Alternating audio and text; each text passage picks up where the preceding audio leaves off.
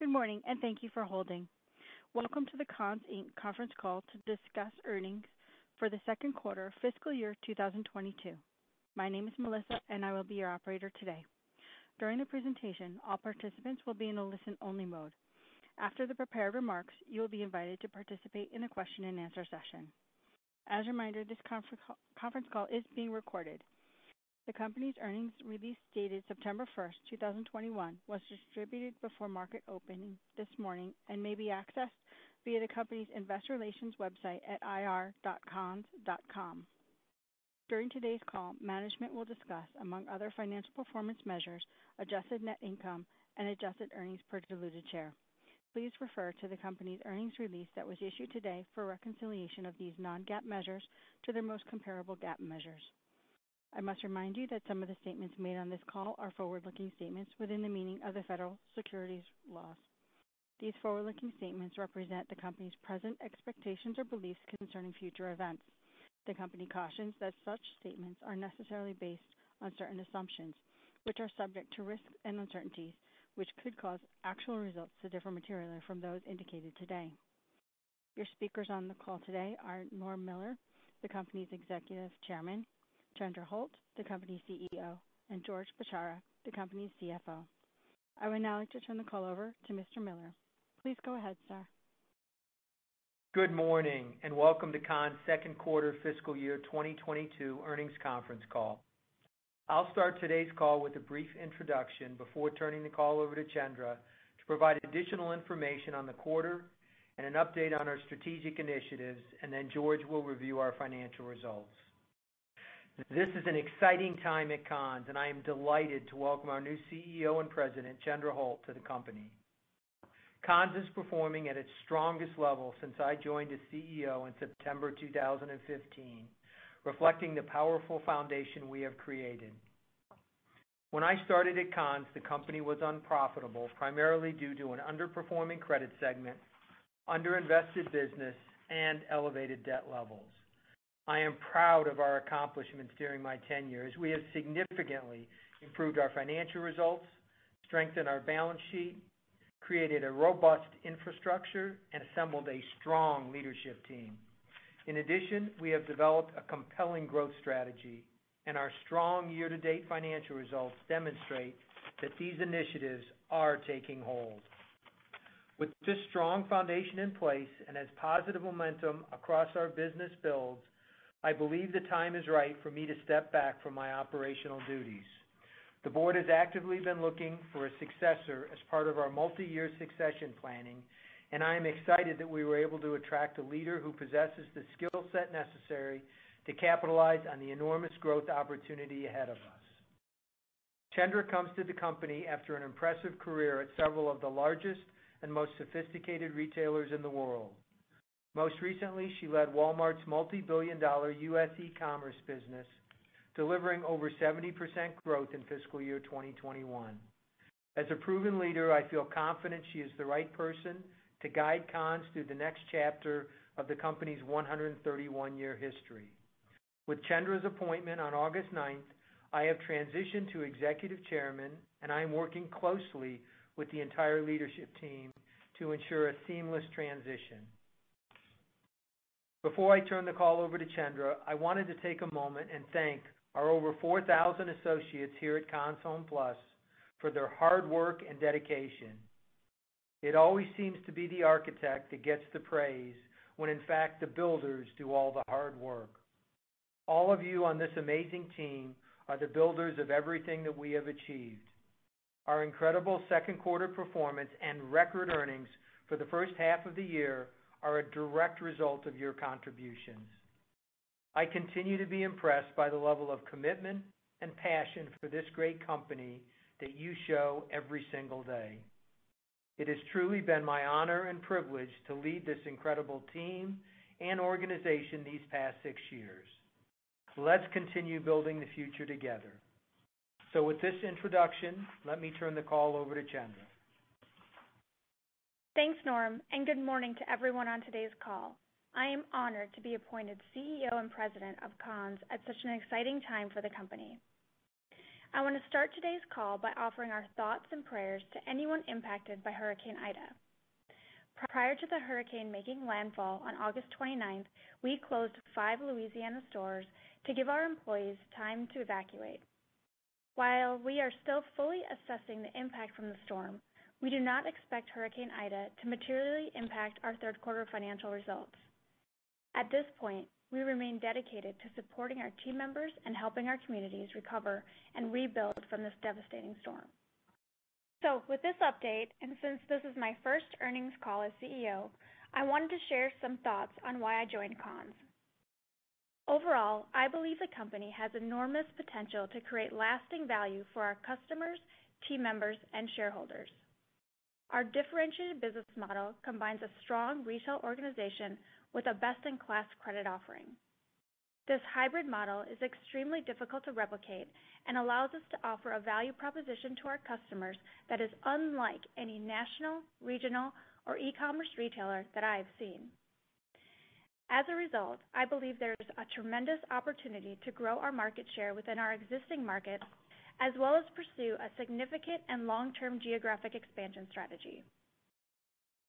When I was considering joining Conn, I was also impressed by the fact that almost all in-store and online orders receive next-day white glove delivery.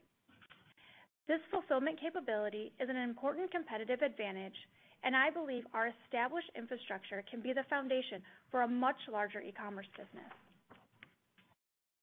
The company's proven leadership team, strong balance sheet, and solid strategic plan will serve as the basis for our success going forward.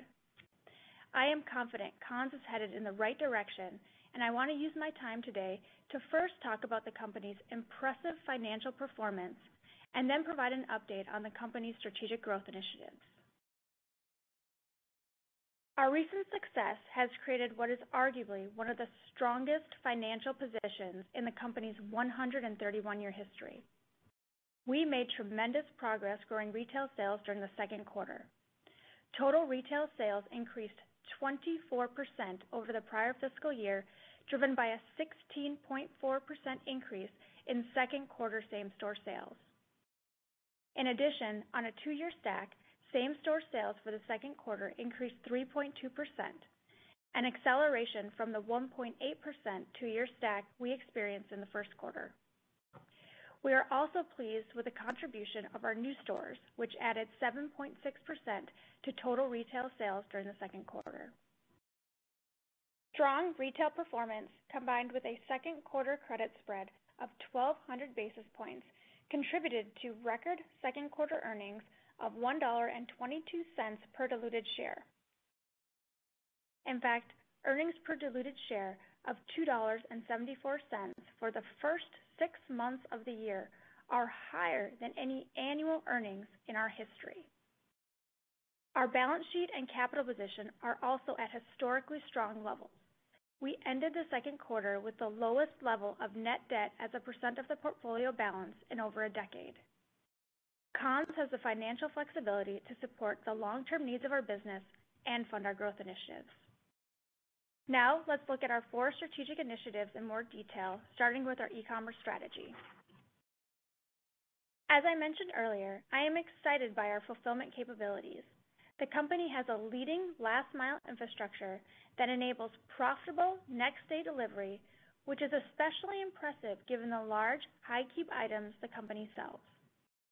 As a result, I believe Conn's existing back-end infrastructure is a key component of our market differentiation and can support a much larger e-commerce business as we grow. Equally important is providing customers with a frictionless digital experience, which in Conn's case extends to both our retail and credit operations. Investments are underway to develop leading front-end solutions that create a modern digital experience for our customers. Our rapidly growing e-commerce business is producing strong results. Second quarter e-commerce sales increased 211% over the prior fiscal year to a quarterly record of $17.3 million. In addition, second quarter e-commerce sales increased over 60% from the first quarter. I believe the company is well positioned to grow e-commerce sales to approximately $70 million this fiscal year, compared to e-commerce sales of $26 million last fiscal year. I believe we can continue to grow e-commerce sales by increasing our focus on serving our customers where and how they choose to shop. The next strategic growth initiative I want to review today is the success we are seeing enhancing our retail performance and capabilities. Over the past several quarters, we have been focused on optimizing our product assortment and expanding our offering to include more complementary home-related products. The improvements Conn's has made to its retail segment are encouraging, and all of our product categories posted positive same-store sales during the second quarter. Our appliance category continues to set records in both sales dollars and units. Inventory levels improved within the category, and I believe our expanded product assortment and next-day delivery are helping us capture incremental sales. Sales also accelerated within the furniture and mattress category. This was driven primarily by our efforts to optimize our assortment. In addition, the recent introduction of DreamSpot, our private label mattress brand, continues to contribute to growth. DreamSpot was the company's #1 selling mattress brand, both in units and dollars, during the second quarter. I believe we have additional opportunities to expand our private label offerings in the future. Overall, we were able to capture strong consumer demand during the second quarter despite ongoing industry-wide pressures throughout the supply chain. Our performance would not be possible without the efforts of our supply chain, merchandising, and store teams. Our retail performance has improved significantly, and our home-related product categories are well aligned to evolving consumer trends. Now, let's look at our brick-and-mortar growth strategy in more detail. Conn's currently has 155 stores in only 15 states. Year-to-date, we have opened 9 locations and expect to open a total of 11 to 13 new stores this fiscal year. Since our first Florida location opened in November of 2020, we are actively growing our presence within this compelling market. We currently have 9 stores in the state, and we believe increasing our scale will help leverage marketing expenses and the fixed costs related to our Florida distribution center. As I visit our stores, I am impressed by the knowledge and service-oriented approach of our commissioned sales associates. Our physical footprint is an important part of our value proposition, as it allows our customers to see and touch the large ticket products we sell prior to completing a purchase. I believe our stores and sales associates are an important part of our strategy and support today's omni-channel customer. Our credit strategy is the last growth initiative I want to review today. I am fortunate to step into the CEO role with the best credit performance the company has achieved in almost 10 years as measured by our credit spread. This strong performance is due to the sophisticated platform, strong team, and innovative credit strategy Conn's has developed. I see Conn's best-in-class credit strategy as a key market differentiator that allows us to offer an attractive value proposition to our customers. Over the last year, we have demonstrated that the strategies we put in place to serve customers outside our historical focus, including cash and lease-to-own customers, are winning. This success supports our belief we can continue to target a larger addressable market. Our credit programs, including our core in-house offering, provide affordable financing options for our customers to pay for their retail purchase over time. As a result, I believe we have opportunities to grow sales across the spectrum of prime, near-prime, and subprime customers. Our complete point-of-sale financing solutions create lasting relationships while supporting our customers' financial well-being. In conclusion, momentum remains strong across our business, and quarter-to-date, same-store sales are similar to second quarter levels, reflecting strong consumer demand and the growth strategies we have put in place. As a result, we are increasing our annual same-store sales guidance. We now expect mid-teen same-store sales growth compared to our previous forecast of high single digits. I am thrilled to join Conn's at such an exciting time in the company's history. I believe there is meaningful opportunity to create sustainable value for our shareholders because of Conn's differentiated hybrid business model, rapidly growing e-commerce business, and significant geographic expansion opportunity.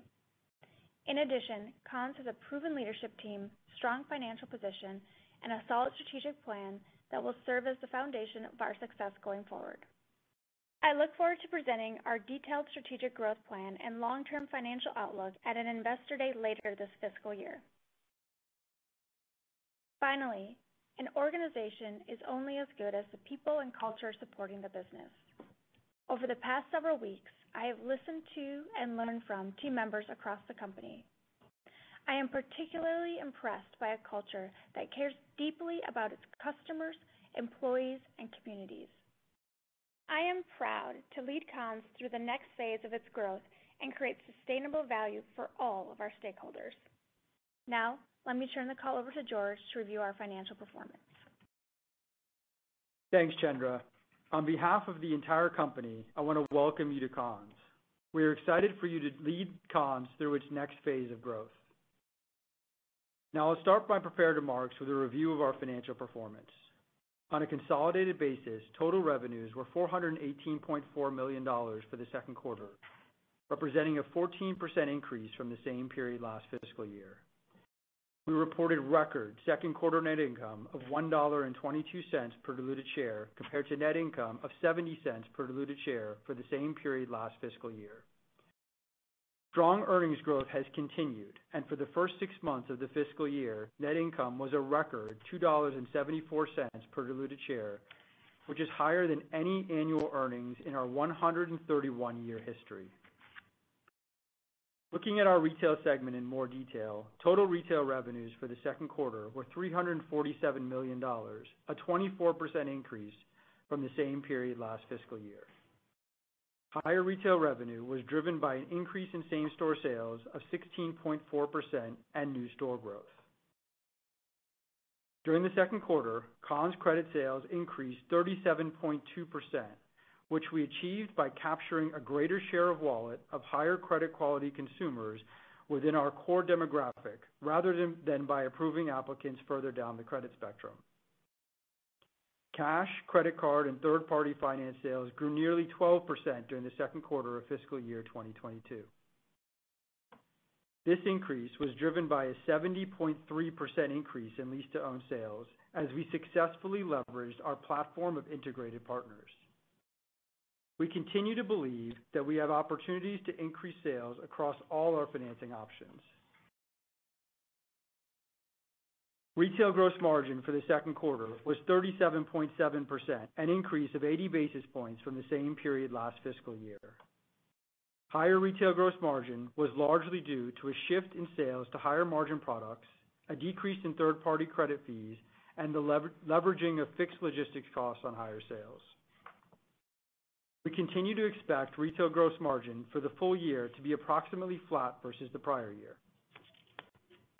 Retail segment operating income was $28.7 million compared to $23.2 million for the same period last fiscal year due to higher retail sales and higher retail gross margin, partially offset by higher SG&A expense. Turning to our credit segment, finance charges and other revenues were $71.4 million for the second quarter. The 17.9% decline from the same period last fiscal year was primarily a result of a 22.7% reduction in the average balance of the customer receivable portfolio.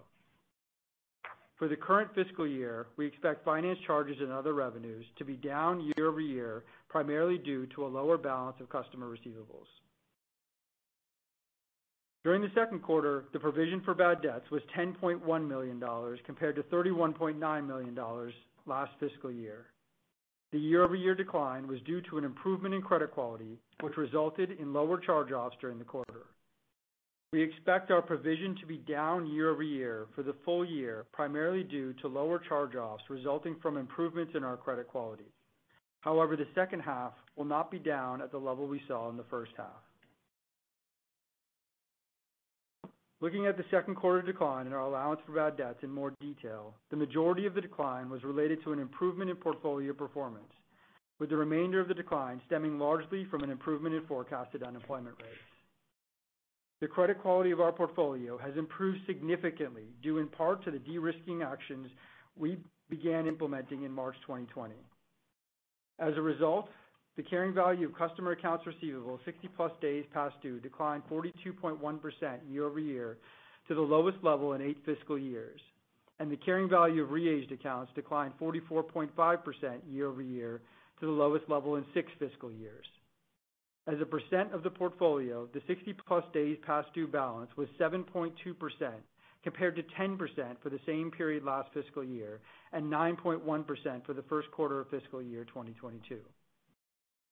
Annualized net charge-offs were 11.3% for the second quarter, compared to 21% for the same quarter last fiscal year and 15.3% for the first quarter of fiscal year 2022. This is the lowest quarterly rate of annualized net charge-offs in almost 7 years. Our strong credit results continue to show that our receivable portfolio is performing well. As a result, our credit spread for the second quarter was 12%, compared to 2.2% for the same period last year and 8.4% in the first quarter of this year. This was the highest quarterly credit spread in almost 10 years, and achieving an annual credit spread of 1,000 basis points remains an important part of our credit strategy. Credit segment income before taxes was a second quarter record of $19.5 million, primarily due to a lower provision for bad debts, improvements in credit performance, and lower interest expense. As our portfolio begins to grow, we will continue to focus on controlling risk, limiting portfolio volatility, and maintaining 1,000 basis points of annual credit spread while supporting our long-term growth opportunity.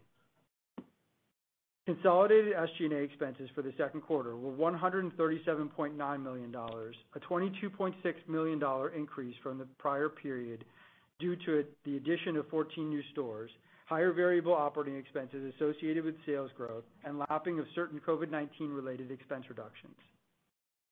We continue to expect SG&A expenses to be up on a 2-year basis, primarily driven by new stores, as we anticipate continued investments in our growth initiatives to be largely offset by tighter cost controls. Turning now to our balance sheet and capital position. We ended the second quarter with a strong balance sheet and capital position as we continue to benefit from significant year-over-year growth in cash and third-party finance sales and robust cash collections on our customer receivables portfolio. This has produced meaningful operating cash flow over the past 6 quarters, which we have used to further reduce debt and strengthen our balance sheet. We ended the second quarter with $399.9 million in net debt, compared to $679.4 million at the end of the second quarter of last year. In addition, net debt as a percent of the ending portfolio balance declined to approximately 36% at the end of the second quarter, compared to approximately 50% at the end of the second quarter of last year, and represented the lowest level in over a decade. I am pleased with our success strengthening the balance sheet, de-risking the business, and repositioning the company around our 4 strategic growth initiatives. These efforts have built underlying strength in our business and driven the strong sales momentum we have experienced so far this year. Our growing confidence reflects our ability to capture strong demand across our entire credit spectrum and the execution of our 4 strategic growth initiatives. Before we open the call up to questions, I want to share my thanks to our team members for their continued hard work, service, and dedication. So with this overview, Norm, Chandra, and I are happy to take your questions. Operator, please open the call up to questions. Thank you. At this time, we'll be conducting a question and answer session. If you'd like to ask a question, please press star 1 on your telephone keypad. A confirmation tone will indicate your line is in the question queue. You may press star 2 if you'd like to remove your question from the queue. For participants using speaker equipment, it may be necessary to pick up your handset before pressing the star keys. Our first question comes from the line of Brian Nagel with Oppenheimer. Please proceed with your question. Hi, good morning. Good morning. Good morning. First off, congratulations, Norm. Congratulations, Chandra, on your new roles. Thank you. Thanks. The first question I had, and Chandra, is for you, Chandra. I guess you talked about e-commerce and just given your background, your most recent positions at Walmart, recognizing that e-commerce for Conn still remains a relatively small business. As you look at the business starting to grow rapidly here, Is the e-commerce effort of Conn's, do you think it's attracting more a new customer to the company, or is it further endearing the company to existing customers? And then as a follow-up to that, we've talked for a long time about the delivery capabilities of Conn's, lending well to an e-commerce world. But do you think there are any type of systems investments needed to further bolster e-commerce to make it a larger part of the company? Yeah, thanks for your question, Brian. I think I'll address the second question first. Overall, as you mentioned, Conn's is underpenetrated from an e-commerce standpoint, and I believe the company can grow e-commerce to levels in line with best-in-class omni-channel retailers. As you mentioned, the company already has a profitable back-end infrastructure that is a competitive advantage with the next-day white glove delivery. And we are investing on the front end to reduce friction and drive conversion on our site. So I think with the back end that we have in place, and as we make investments on the front end, I think those two things together, we can really drive the e-commerce business forward. In terms of the customers that we are attracting, I do believe that the e-commerce business can attract customers across the credit spectrums. Got it. I appreciate that. Then the second question, I guess, is more for George and Norm, just on credit, and we've been talking about this last several quarters now through the COVID crisis. So where are you in terms of we went through this period of, I think, very smartly tightening lending standards, and then as the crisis has abated, I'm assuming you've been loosening lending standards. Kind of where are we now, and as we think about sales, over the next few quarters or something, to what extent could looser credit standards help to drive better sales? Yeah. Hey, good morning, Brian. This is George. First of all, I would caution you from saying looser credit standards, and we think about it more of capturing a greater share of wallet of that higher credit quality consumer. And in the first quarter, as I mentioned, second quarter rather, as I mentioned in our prepared remarks, the Conn's credit segment was up almost 40% year over year on a dollar basis, and that's really how we're thinking about that portion of our sales going forward, is to grow the dollar value of the Conn's credit consumer going forward. Now, in terms of where we are relative to the underwriting tightening that we put in place in the beginning of last year, I would say we're more than half in terms of how much we've started to recover here in the second quarter, but we believe we still have opportunity going forward. Okay, I appreciate it. Thank you. Thanks, Brian. Thanks, Brian. Thank you. Our next question comes from the line of Kyle Joseph with Jefferies. Please proceed with your question. Hey, good morning. Congrats on a nice quarter, and let me echo the congratulations on new positions for Norm and Chandra. Just apologies if I missed it, but I just wanted to see if you guys gave any sense for the comp in August. We said it was consistent with the second quarter numbers. So the trends have continued into Q3. Got it. And then follow up on the e-com side of the business. Can you give us a sense for the mix of e-com sales between merchandise, between finance alternatives, and how those compare to the stores? And then a follow-up there, in terms of geography, are you seeing a lot of e-com sales in locations without stores or vice versa?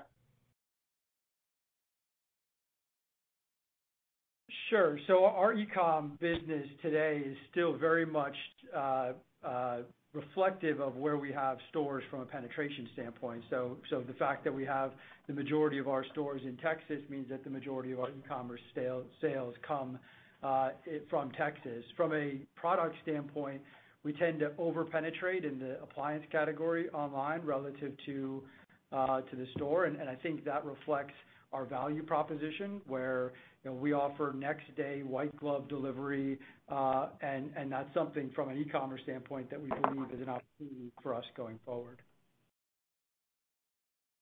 Okay, got it. And then one last one from me. Obviously, credit's very, very strong. Can you just highlight, are you seeing any impacts from child tax credit payments that have been going out the last few months? And then how are you thinking about credit and potential normalization over the next, call it, 12 months? Yeah, I mean, I would say that we have not seen a material impact from child tax care credits over the last few months. And as you think about credit over the balance of the year and really over the next 12 months, given where our 60-plus day delinquency is at the end of the second quarter, lowest percentage in a really long time, we would expect to overshoot that 1,000 basis points of spread into the back half of this year before normalizing back to 1,000 basis points of spread over the long term. Got it. Thanks very much for answering all my questions. Thank you. Our next question comes from the line of Brad Thomas with KeyBanc Capital Markets. Please proceed with your question. Hi, good morning, and congrats, Norm and Chandra, again on the new opportunities ahead. Couple of questions, if I could, just to follow up on the adjustments that you're making and refinement you're making in the underwriting. If we think about the mid-teens comps that you're now guiding to, is there an easy way to quantify how much of that is coming from changes in underwriting versus last year? I mean, I would point you back to the second quarter results where the balance of Conn's credit was up as a year-over-year comparison was up 37% year-over-year. So we're seeing a benefit from our credit underwriting changes into the second quarter of this year that we expect to continue through the back half of the year. But remember, that also reflects the fact that we are seeing material increases in lease-to-own sales, and we continue to see strength in the cash customer as well. And as we talked about earlier this year, our guidance for the back half of the year reflects our ability to grow the Conn's customer, the lease-to-own customer, while maintaining the success we've had in that cash and high credit quality consumer. And that outlook remains the same today, except we're doing better than we expected compared to last quarter. Because even with the growth of the Conn's at the 40%, you're not seeing the balance of sale of Conn's financing still significantly under where it was pre-pandemic, and that's because of the growth in the lease-to-own and the rest of that credit spectrum, the lease-to-own, the cash customer, and that high credit quality customer. Great, very helpful. And then I guess sticking with how to think about modeling here, you all have just had a phenomenal first half of the year, and on the retail side, as we lap all this, clearly there are drivers from having more stores and continuing to refine underwriting. But as we think about the credit side of things, how do you think about, as we're refining our models for 2022, what the credit earnings may look like as we lap this strong first half?